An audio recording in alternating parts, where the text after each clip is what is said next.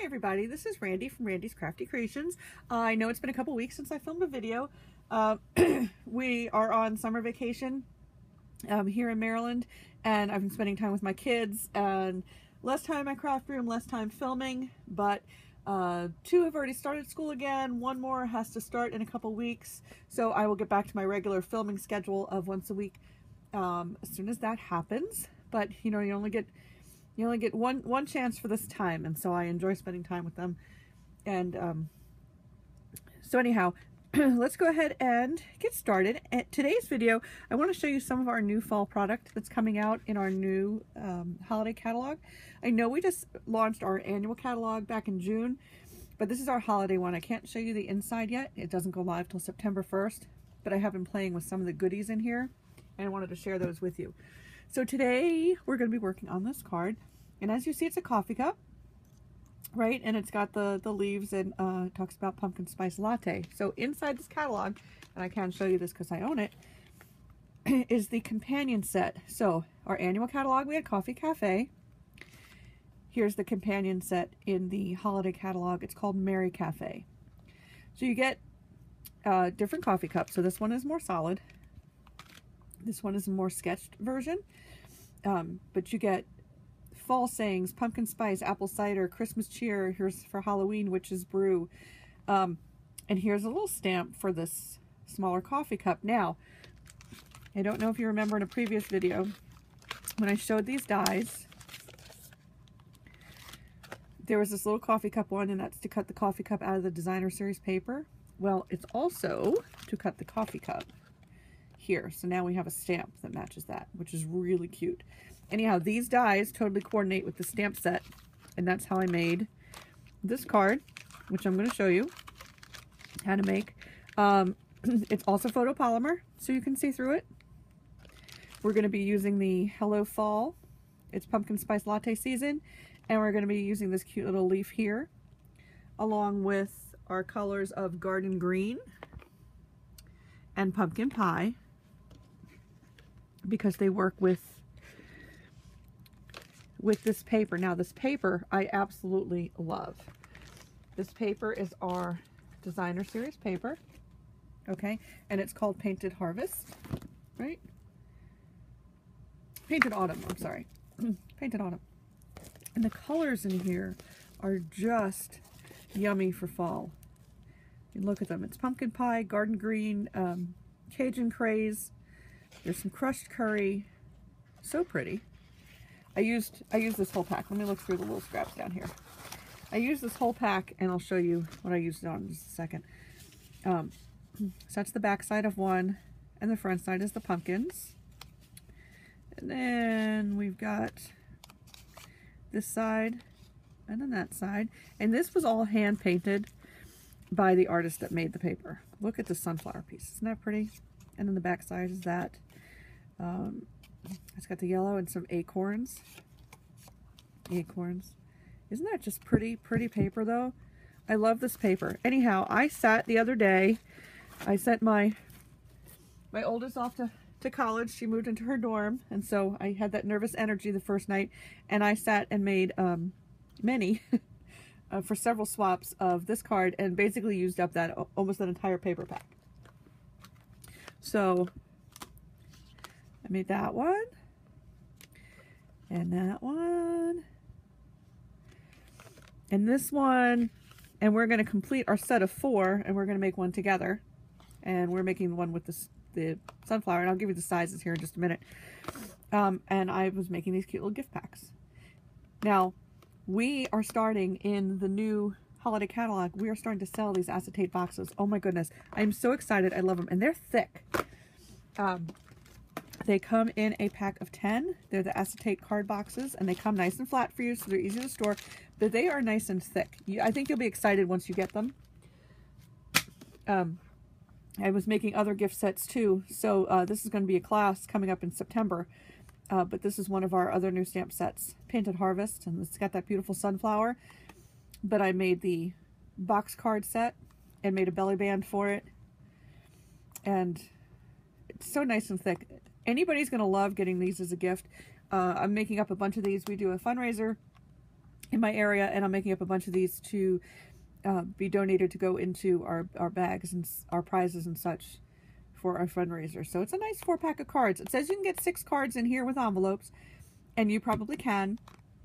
Mine have lots of dimensionals on them, so I was able to get 4, and then I put in 1 extra one as the greeting card for giving this box. So I got, sorry about that, my iPad died. I had to go grab my charger. I thought it was charged, so I apologize. Anyhow, let's go ahead and get started finishing up this pack. So I'm going to move these guys over here. Okay, and my Coffee Cafe bundle I used to cut out my coffee cup, and I already have one cut out and ready to stamp on. So I'll show you that. I also went on a binge the other day. Again, same day. So because it has the holiday sayings in here, I went ahead and I went die cut crazy, and I sat and cut all of these coffee cups, whoop, out of some of the holiday DSP. Isn't this pretty? So I now have a ton of coffee cups ready, coffee cups and lids, all ready to go for some holiday crafting. Yes, I love coffee. I love hot chocolate. Anyhow, you have my little baggie of parts here. And this is one of the coffee cards that I made. Isn't that cute, using the Designer Series paper? So you don't necessarily have to stamp on it. You can just go ahead and cut it out with the dies and put it together. It's really cute. So anyhow, I'm very excited for this set. Very excited for these cards. So let's go ahead and get started. Let me get my Stampin' Pierce mat because I'm using a photopolymer set. Okay. Our card base is a piece of 8.5 by 11, cut in half, scored at 4 1/4, so that our card is 4 1/4 by 5.5. We have our 1 layer of Designer Series paper, which is 4 by 5 1/4 that we'll layer on top. I cut my oval with our stitched oval dies. These things are great. I use them on a lot of things. Or stitch shapes. We have ovals, circles, and squares. They all come together in one pack. I'll have the item number listed below. They're great. I use them all the time.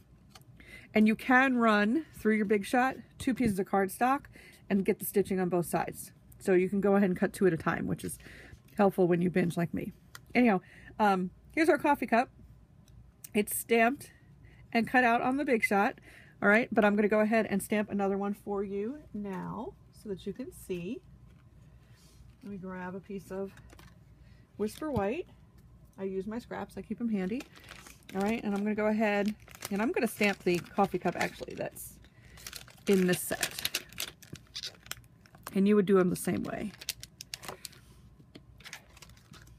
All right, so I'm going to get my D block for my coffee cup. Now, for your coffee cup, it's a flimsy stamp. So if you lay it down on your Stampin' Pierce mat and then pick it up with the block, it'll hold its true form, and we know that it'll work with the die.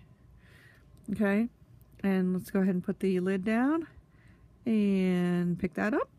All right. So we're going to decorate the one I already cut, but I want to stamp this one for you. All right, so I'm going to stamp it in our basic black. And right on top of the Stampin' Pierce mat, and it's going to give us a nice impression. Okay, so that's the coffee cup that comes in Merry Cafe. So it's a little bit different. It doesn't have the, excuse my arms, it doesn't have the super sharp lines. It has more of the sketch look. So it's nice to have the 2 different kinds of coffee cups. Same thing with the lid. The lid's a little different too. Let me show you. It's got that sketched look. Stamp that on there. So this lid in the original bundle fills in our color. This one outlines our color. So that'd be nice to just do a plain white lid and give it the outlines. So anyhow, that's that. And then I would take this and I would run it through my Big Shot with the coordinating dies. And I would end up with these pieces right here. Okay, so there's my cup.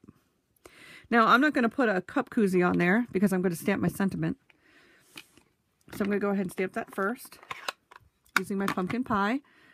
And it's photopolymer, so just go ahead and tap, tap, tap. Oh.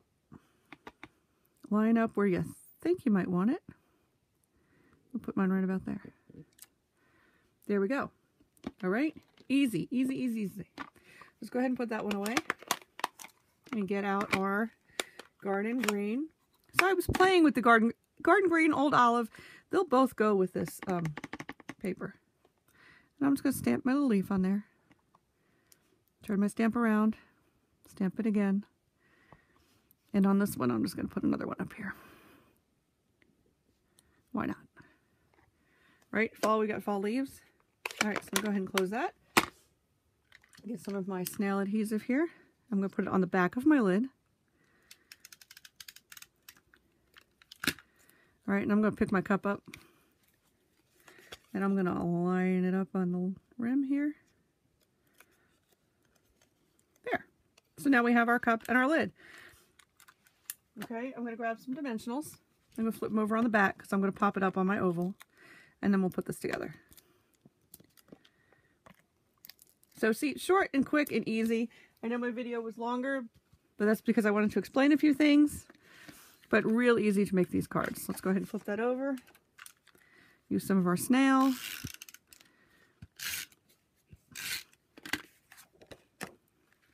Put it on, oh, I'm sorry, our background, I used chocolate chip. You can use chocolate chip, early espresso, garden green, pumpkin pie, Cajun craze. It all goes. I love, love, love the colors in this paper.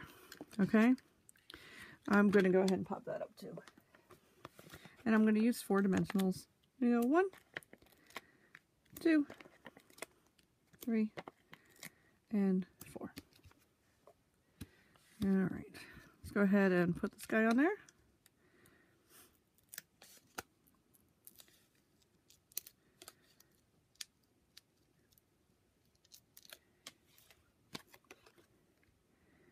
All right, I'm going to put that on right in the middle. Okay, let me go ahead and take the backings off of these guys. I love our dimensionals. They're a great height. Not too tall, not too short. And hello fall. And now I have the last piece in my gift set. Isn't that cute? So we can go ahead and we can put that in a box. So if I grab my little acetate box.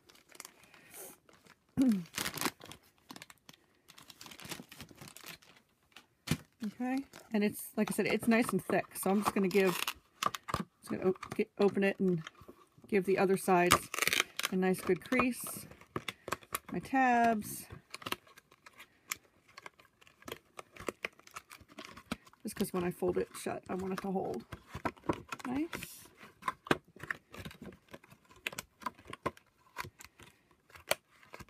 Love these. I can tell that I'm going to get a bunch of them when the catalog goes live, because I have lots of gift pack ideas. I used to do these when my kids were in elementary school, but with the cello bags, more like this, as teacher gifts, which was great for all occasions. But anyhow, I'm excited for the boxes because I'll do that probably more often. So I would get my 4 cards, I'd get my 4 envelopes, I would stick them in here, I would make a belly band. And to make your belly band, if you just take a piece of 8.5 by 11 cardstock and cut a piece however thick you want off of the long side of your cardstock, it'll wrap around the box, which is perfect. And then like I did on this one, I just added a little bit of twine and another sunflower, and perfect. So again, thank you. You can buy all these products. All the links will be below. You can buy them all on my Stampin' Up page, randycollins.stampinup.net. If you have any questions, please feel free to email randycollins.247@gmail.com, and I'll be happy to help you. So again, I'm Randy from Randy's Crafty Creations. Thanks for watching, and have a great day.